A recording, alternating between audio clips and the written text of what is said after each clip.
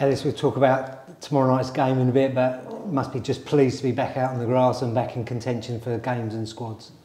Yeah, no, definitely. It's been a tough 4 months for me since I got injured at Bradford. So yeah, just pleased to get back out there. Hopefully, I can, provide something for the team, and we can get off to a good start to the Christmas period with a win tomorrow. And obviously, was it 4 months that you always expected it to be 4 months, or was it a bit longer or shorter than at first thought? Yeah, I think initially I didn't think it was going to be too bad, and then obviously speaking to specialists and stuff like that, and then undergoing surgery, it sort of was expected to be quite a lengthy injury. There's obviously ups and downs throughout that time, and there was a point where I thought I might be back a little bit quicker. But yeah, no, I'm at a point now where I feel good and fit to play. So yeah, it's just good to be back out there.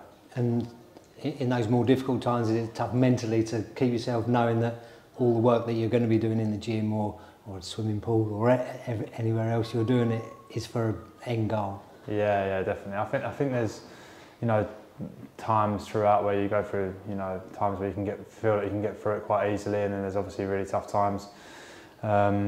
Yeah, there was a time where I thought I was going to be back out on the pitch, and then it sort of just had a bit of a setback, and I think they're the things that really mentally you have to deal with as an injured player, trying to stay focused, stay on course, and do everything you can to make sure that when you do come back, you're fit and as good as you can be for the team. And unfortunately for us, but is it better when there's other lads around you all the time, doing the same work and with the same goal of getting back fit? I think, to be honest, it's never easy, regardless of who you've got around you when things are not going well on the pitch or in the league. I think everything in football is a lot harder when you're not winning games. So for me, it's been really tough watching us not do as well as we should be doing. So I think that's how a lot of the other injured lads are feeling as well. And we all want to be back out there and doing our bit on the pitch to make sure we can turn our season around. Yeah, and like I say, tomorrow's the first of 3 or 4 games over the Christmas period. Do the players think themselves, right?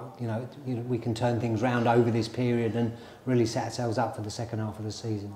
Yeah, I think this is the best point of the season to turn things round or to really rack up points. If you can go and put 3 or 4 wins together, it all looks different coming into January, and you can start the year in a much better place than you did before the Christmas period. So it's a really good chance for us to go out and put some points on the table. Yeah, and hasn't happened too often this season, but we've had a clear week again of getting work done out on the training ground, and Matty been able to work well with the squad this week. Yeah, I think it's been a really good week, to be honest. I think the performance at Wrexham, we've obviously looked over that, and I think a couple of players coming back in to training this week has given the boys a bit of a boost, and we're just really looking forward to hopefully picking up 3 points in front of the Col U fans on Friday.